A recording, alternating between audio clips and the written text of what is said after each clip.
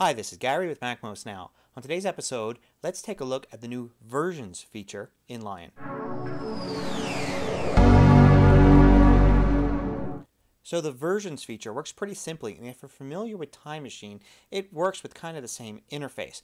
But it does change how things work. If you're used to save and save as standard functions under the file menu, well, it's different now in Lion. Let's take a look. So here I'm in Pages. I'm going to create a new document. Just choose a blank word processing document there. It's named Untitled, as you can see at the top. And I could start typing in it. I'm going to type something very simple, just the word 1. Now when I go to File, I notice things are different here now with versions. I've got Save, and I don't have a Save As. I've got some different things. Let's start with Save here. Since this is a brand new document, first thing I need to do to get everything going is save. So when you create a new document, save almost immediately to get things going. This will ask you for a name, and I'm just going to name it something, save it at the desktop, like that. Now I can see it has a name up there.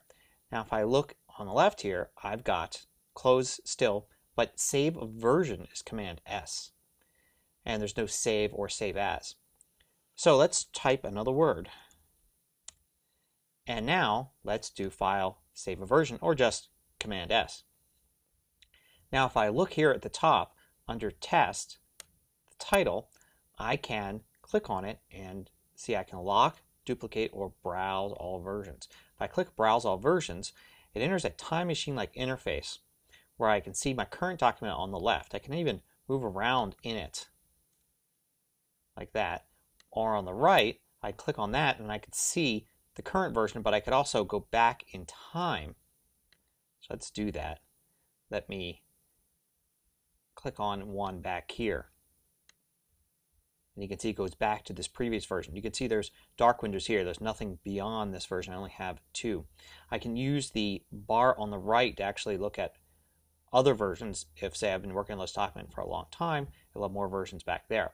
I can even look in these old documents and navigate around in them, even copy in things from them to paste later on. I can actually restore to this document if I want. I can jump it back to the current document, hit done to leave that. So that's how I look at the different versions of what I have.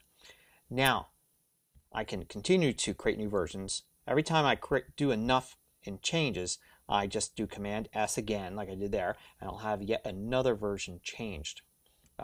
And what will happen is, as I hit Command S, and also automatically every hour, a new version will be changed. So eventually I'll have dozens, even hundreds of versions of the document if I've been working on it for a long time.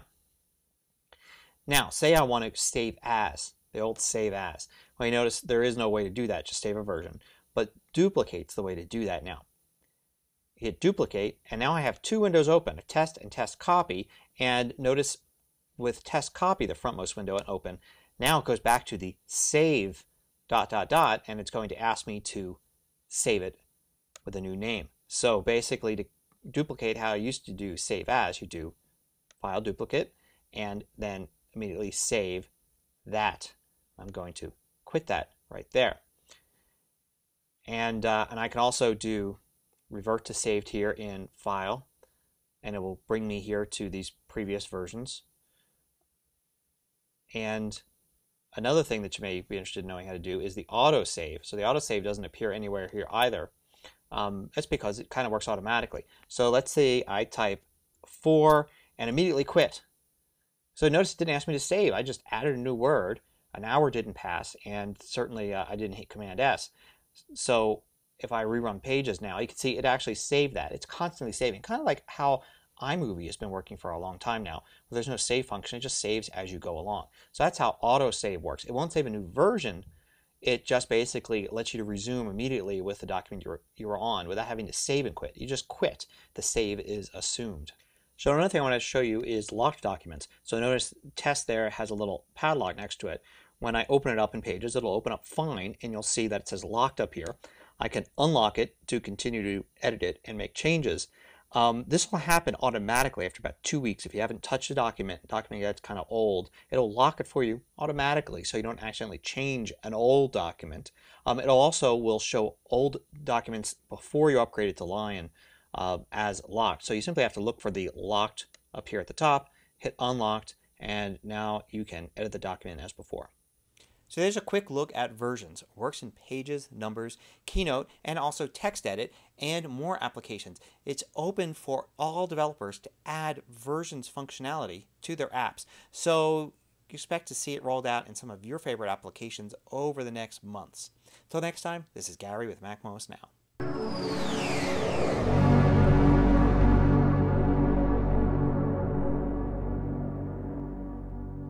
Want more video tutorials? Just go to MacMost.com, click on the videos link at the top of the page, and then you can view all of the hundreds of MacMost videos by category.